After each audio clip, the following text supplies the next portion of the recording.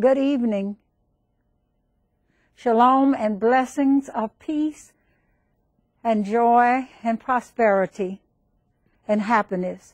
May it be upon you tonight, and may you bless the God of Israel. Hallelujah. I think I couldn't wait to get here tonight to talk about going through the storm, or there's a shaking going on inside sometimes when just before the change takes place. But for some of you that I've met along the way, I want to thank you for letting me know that you do watch Blow the Trumpets and that it has been a blessing to you over the years. I want to thank you because it means so much to me. When I hear this, then I'm able to share it with the family. So I just want to thank you. Now, for those of you that really don't know what the program is about, we are here to help to bring the connection of the Hebrew roots to the community, to be instruments in Father's hands, also to help with the word restoring the Jewishness, or restoring the Hebrew part of the good news. And to say to you that the Messiah that we talk about is real. And that if you're like me, hallelujah, you want to have someone that you can hold on to when your storm comes, or when you're going through the storm, or when you're on the other side of the storm, having met your challenge. Each and every one of us that are living on this earth has some kind of challenge that is facing each one of us. And we need the strength to get through the storm. We could look at, right now what comes to my mind is when Father had called Jonah and told Jonah that he was going to send him to Nineveh. Now, I don't think Jonah was trying to find out what kind of gift he had. He had a command that came from our God. And you know the story that Jonah really didn't want to go do this. So Jonah was already called to meet a challenge. And we know from looking at his story that he tried to get away from obeying Father. And that there was a real storm on the outside, so that the people in the ship was shaken up, so to speak. But we understand that Jonah was asleep in the ship, which reminds us of Messiah's sleep on the boat when the storm was going on in the new covenant. And Peter and other disciples, there was a storm there also, and the Messiah was asleep in the boat. Here with Jonah, hallelujah, here Jonah, he knew that he was the reason why the storm was going on, because he wasn't obedient to our Father. So they tried to figure out who on the ship had made the gods angry. And Jonah just said, just throw me overboard, and then, the storm will cease. I'm just paraphrasing this in a kind of way. So we have the picture of the Messiah in the new covenant. We have a picture of Jonah in the old covenant.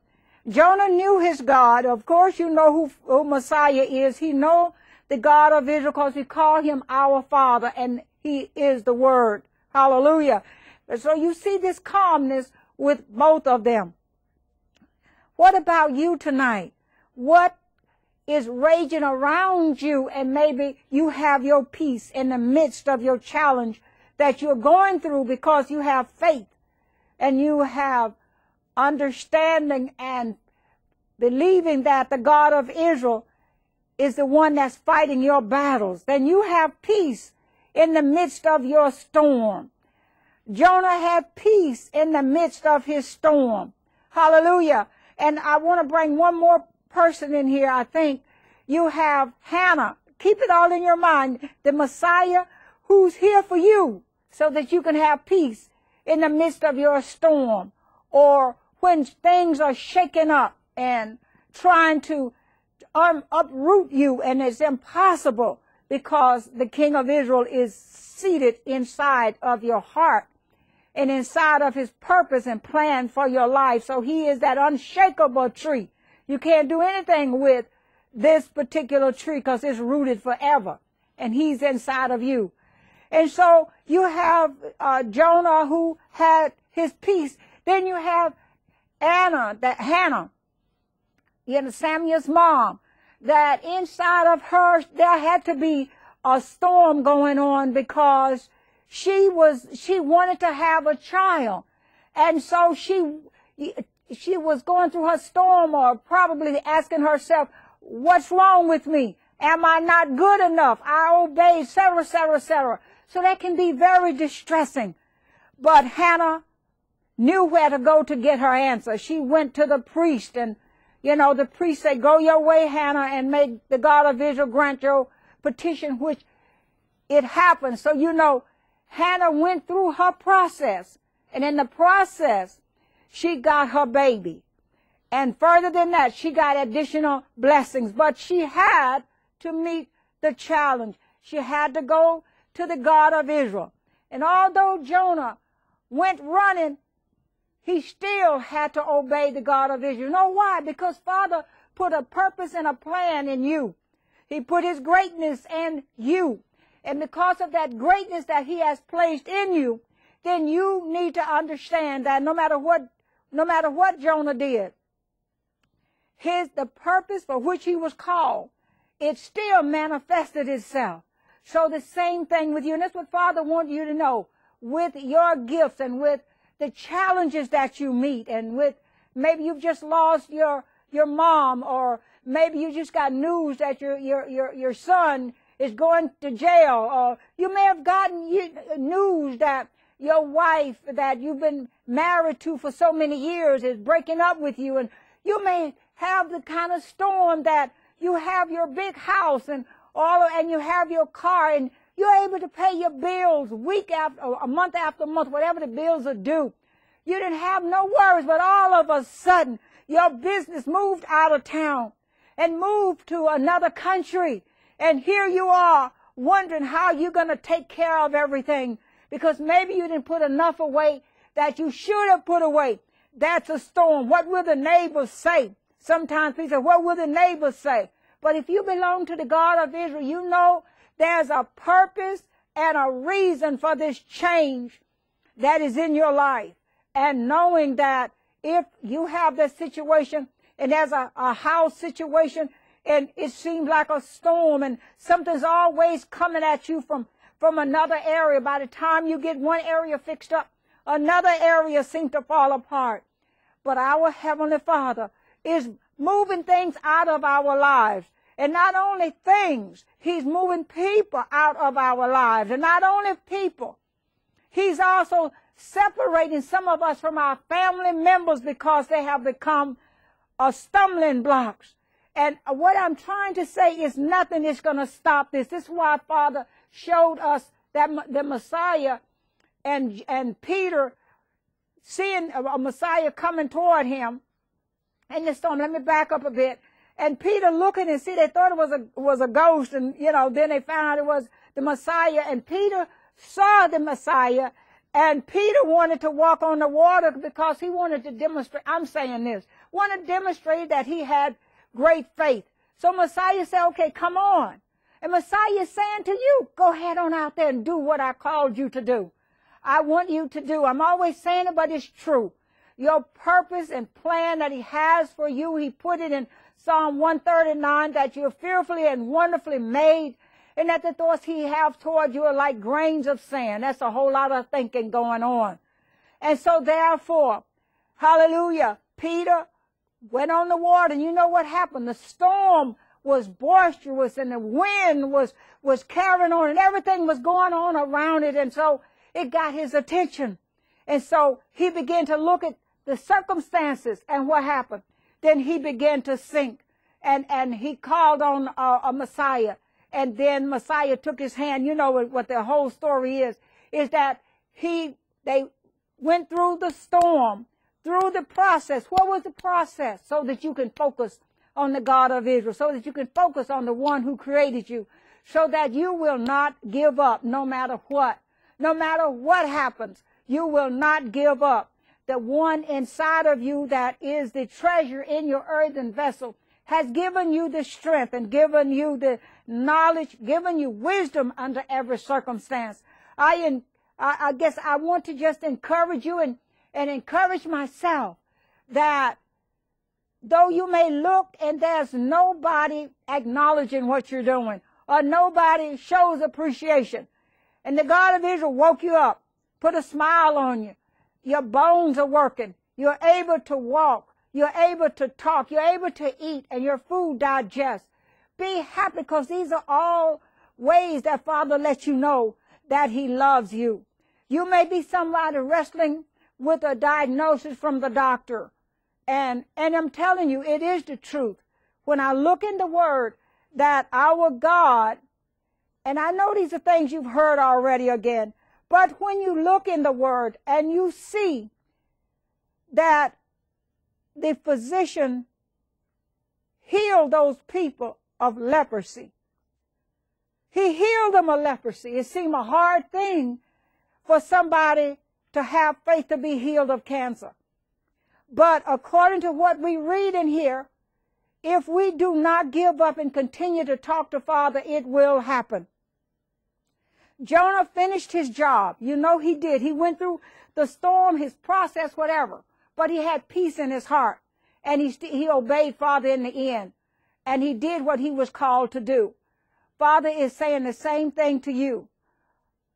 Be still and know that I am God, and the plan and purpose that I have for you, it is going to come to pass. And this is what the Father showed me. He said to me, he said, share with them about the baby.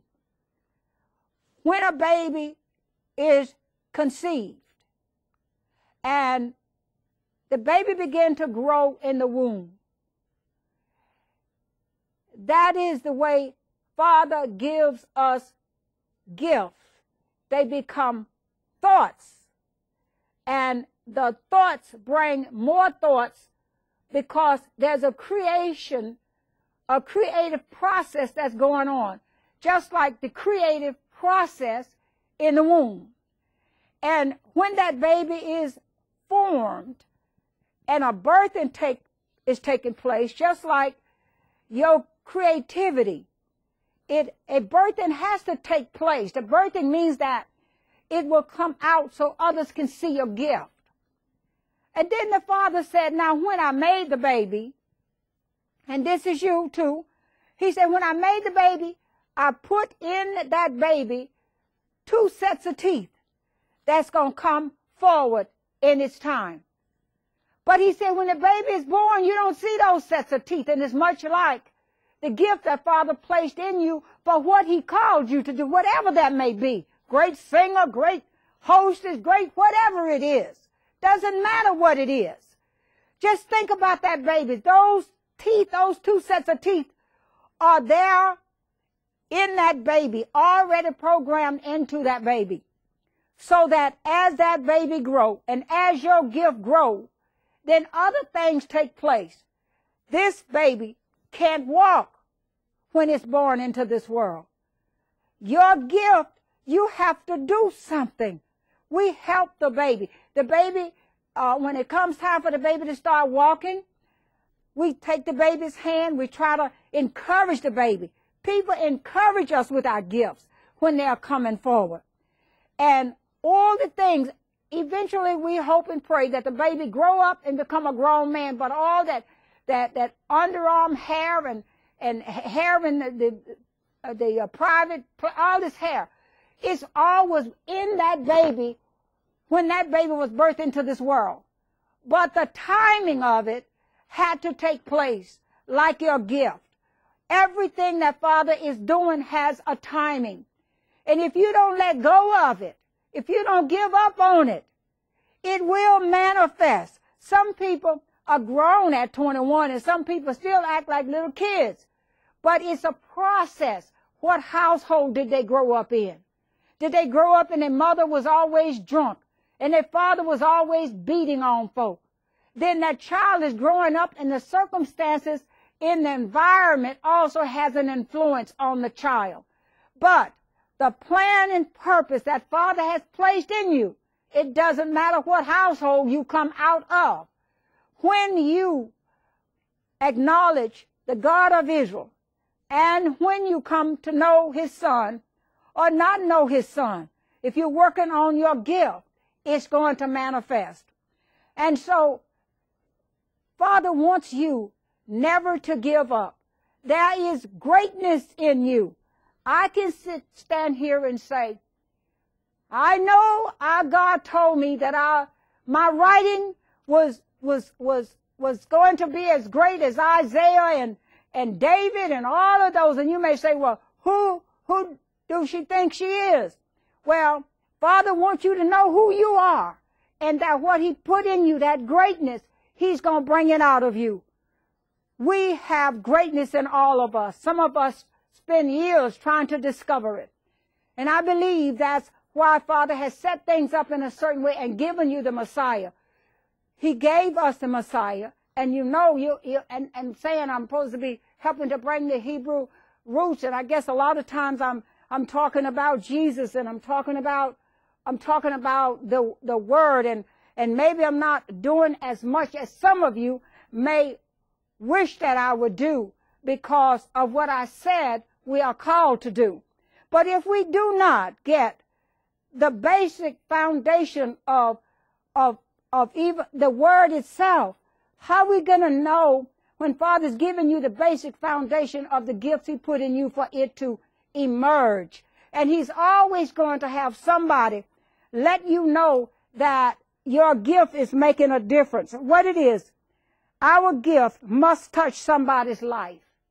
Our gift must be used to help people, and their lives will change because Father has put gifts in us that makes a difference in the people's lives that we come in contact with, just as their gifts make a difference in our lives as well. We are in this world to work together as a unit. For those that are born again, there's one big, I call it one big tree, which is the Messiah. And we are the branches. And so if all of us branches are on this tree, then we are supposed to be here. We're on one tree. We're not on, y'all on all different trees out here. We got the Word of our God in us. We are called to help each other. That means giving advice, giving counsel, helping where help is needed, because this tree has got the Messiah. And you can't get any better than this, because the Messiah opens the door so that you can talk to the God of Israel. I mean, this thing still gets to my mind and causes me to just wipe my eyes sometimes when I think I'm really talking to the God of Israel. I'm really talking to the God who made heaven, earth, the sea, and everything in it. He really hears me.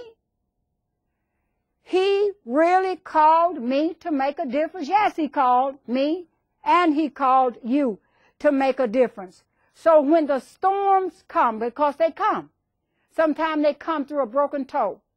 Sometimes they come through a broken arm. Sometimes they come through a broken tooth. It could come anyway. But Father is the one that created the body. And it's a storm in a body when a toe is broken. All parts of that body say that our toe hurt. It's not like there's that toe down there. That toe better go somewhere by itself. We're going to get this toe and set it over there in that corner. And when that toe get itself together, then we'll hook it back on the body. No.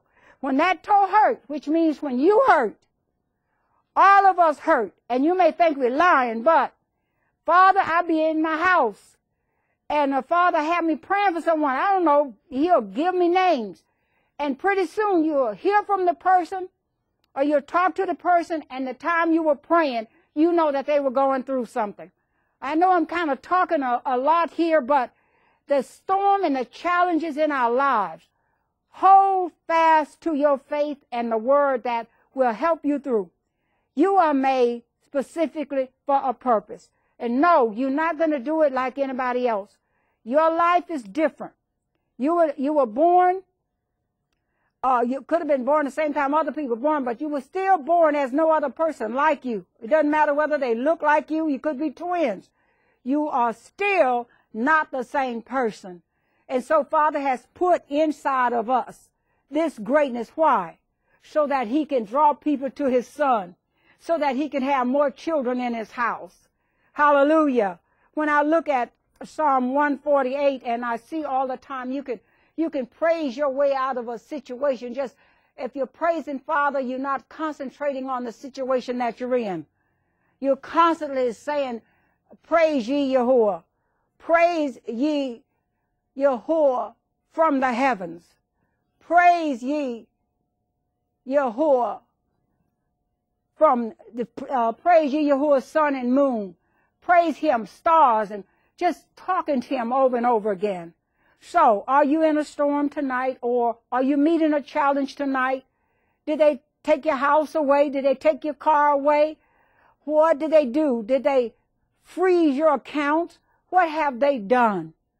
That you have to look above all the circumstances and look to the God of Israel, who made all these people that are involved in your life. And the Father can put somebody, like a chessboard. He can take one piece of chess and move it over here. He can take a person that said no to you and cause that person to say yes. Or if that's not the person, he can speak to somebody else that you don't know anything about and have them to help you. No matter what it is. I go through life and a lot of people say, but I don't read very well.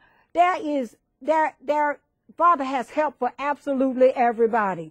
Now, we're going to end this up with Psalm 23, that we all have said this at one time or another. I think a lot of us live with Psalm 23 in our heart. So every storm that we go through, if you hear that your sisters and brothers, you don't close the door and sit down and say, but I thought she was. You're supposed to pray and intercede for Father to help them. You are a soldier in this army. And what happens to your sister and brother, it has an effect on you, meaning you are supposed to help them. Let me just read this for somebody tonight that might be going through some kind of a situation. We're all meeting challenges, no matter who we are. And the times when you are smiling and everything is happy, I like to say all the time, give it all you got. Because other challenges are always going to come, but you find yourself getting through them faster than ever before. Sometimes it's only take a few minutes to get through it. With some people, it may take a few days to get through it. But go through your processes and allow the Holy Spirit to reveal to you what he's doing and to encourage you. I'm going to read this from the King James Version, which says, the Lord is my shepherd. I shall not want. That's powerful right there. We could stop right there, close the program, and go home. Because it says, the Lord is my shepherd. I shall not want. And in that, for me, it speaks to me that no matter what I stand in need of, what is important to my life, it's going to come. I'm not talking about stuff I just want to have. But the things like health, like strength, a place to live, having a health insurance, having those things that you need to have to live in this world, I shall not want. That's what you say. He maketh me to lie down in green pastures. Why would he make you lie down in green pastures? If it's not to give you peace in the midst of all your storms and challenges of life. He makes us to lie down in a peaceful place. He leadeth me beside the still waters, beside the calm waters.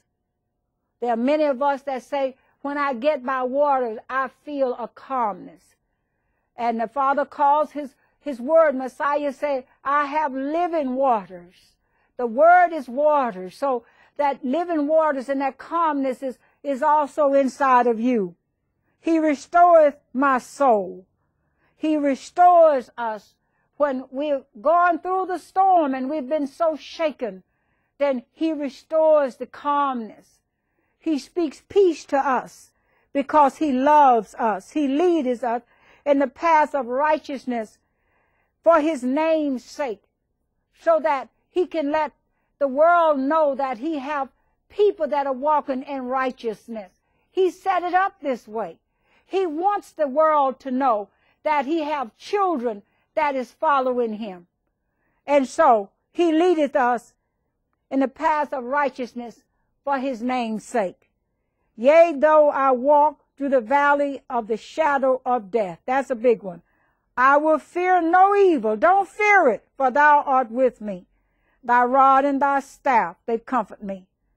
Thou preparest a table before me in the presence of mine enemies. Thou anointest my head with oil, and my cup runneth over. Surely goodness and mercy shall follow me all the days of my life, and I will dwell in the house of the Lord forever.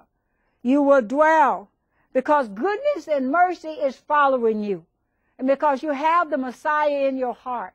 And where the Messiah is, there is the Father also. Where the Messiah is, that is the Word also, to comfort you and to bring forth out of you that greatness, so that the world may marvel at the great work Father is doing through you. So go through the process. Go through your storm, because the storm don't last but a short time. And it shakes loose those things that Father wants to shake loose from your life. You are special. So we praise our God and ask him to bless you and allow you to feel the presence of the angels that have your arms and is carrying you for his great name's sake. Go through your storm, because there is something mighty powerful and wonderful waiting for you. Hallelujah. So thank you again for tuning in. And remember, every storm we go through, Messiah is leading the way. Shalom upon you. May the God of Israel bless and keep you in health and in strength. And tell my people their transgressions, and the house of Yaakov, Jacob, their sins. Blow ye the trumpets in Zion, sound an alarm in my holy mountain. Let all the inhabitants of the land tremble, for the day of Yahuwah Yahweh is at hand. Your mouth is a trumpet. Blow ye the shofar. Amen.